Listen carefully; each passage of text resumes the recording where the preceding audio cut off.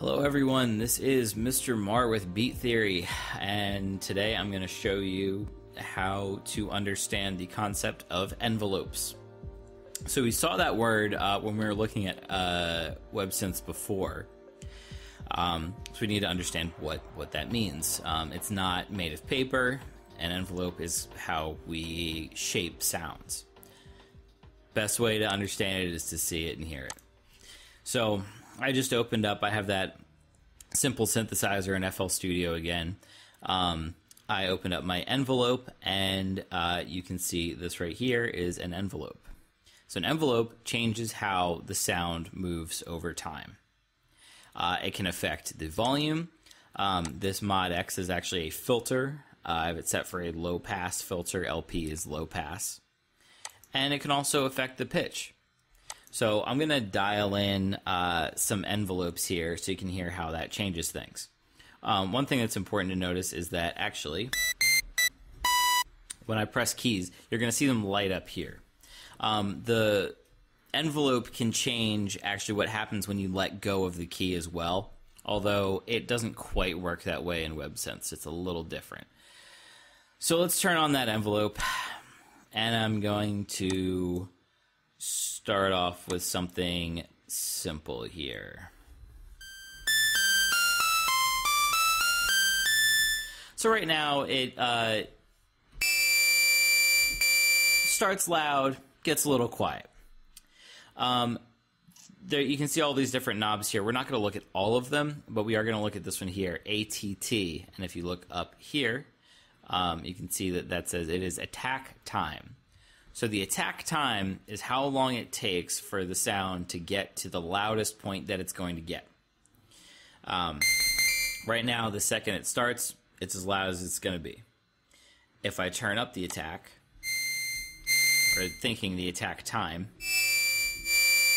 it takes a little longer. There's kind of a swell.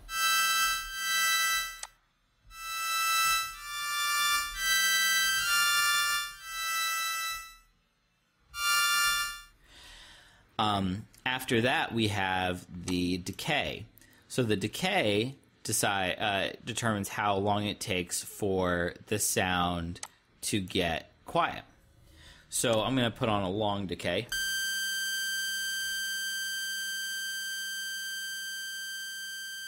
After a while, the sound stops. If I didn't have the decay on, the sound could really go on as long as I'm holding down the key. If I make that decay really short,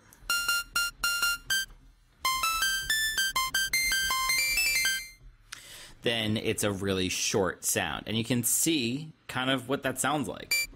It's a really short, kind of narrow sound. So you've got attack and decay.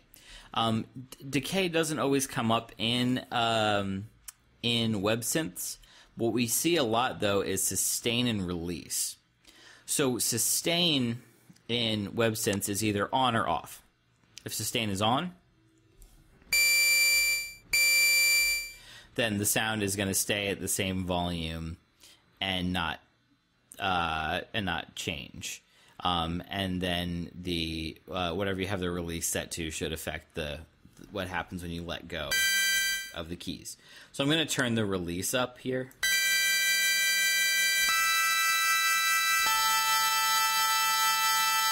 Okay. So that's what the release is going to do if we have the sustain on. When you lift your fingers off the keys, it's still going to ring. If I turn that sustain off, then the release doesn't happen. But what does happen is when I'm holding down the key, it's going to lock into that decay knob. And I'm going to show you how that works a little bit more specifically in WebSynths. But just to review, we've got attack, decay, sustain, release, ADSR. Those are the main elements of any envelope on a synthesizer. So let's jump into some examples. I'm going to make an envelope with a filter. So that was a volume envelope that I just made. In WebSynths, we call that an amplitude envelope. So let's make a filter envelope. This is going to control my filter here. So let's hear the sound on its own. And let's make a short kind of sound. So I'm going to make one of these. All right, so that's not going to turn on until I decide where the cutoff of our frequencies is going to be. Right now it's letting all the sound through. I'm going to lower that frequency to about here.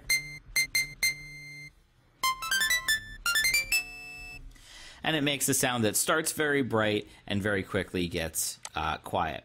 But I can also do some other examples. Right? Works pretty much the same as volume. And lastly, I'm going to do a pitch envelope. So let's set that up.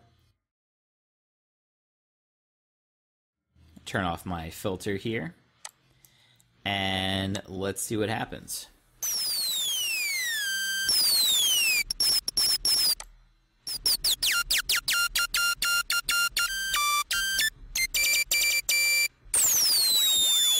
Yeah, so with a long decay, the pitch envelope is pretty crazy.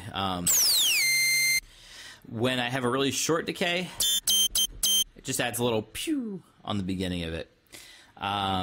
So let's take a look at what that is going to look like in WebSynths. Exit out of this and open up WebSynths. So we're gonna just keep this quick. Blank canvas. I'm clicking things that I shouldn't, but it's okay because I can fix it. All right, here we go. So I've got my oscillator 1 here. I'm going to set that to a sawtooth wave.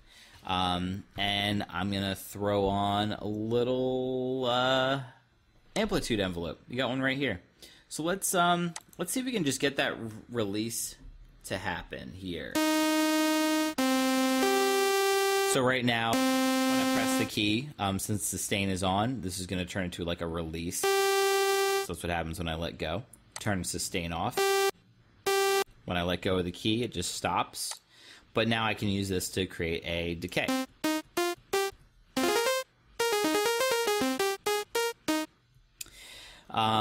So I can also add a filter envelope. I can open up a filter. Let's set it for a low pass filter. Change our cutoff like we did in the video. And then make a cutoff envelope. Let's add just like a little, I don't know why, but just a little bit of a attack.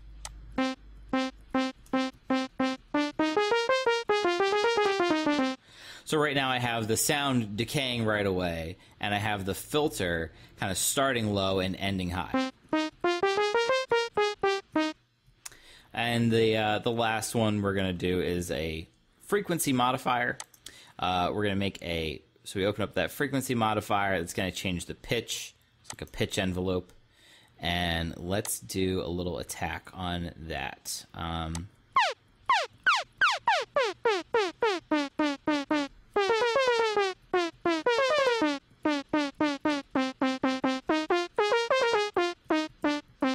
That actually sounds kind of cool.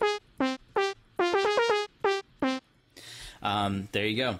So that's your basic overview of envelopes and how they function and how they work. And our last one, which should be pretty short, is on the LFO, which we're seeing here. LFO, there's an LFO. Let's see where other LFOs are.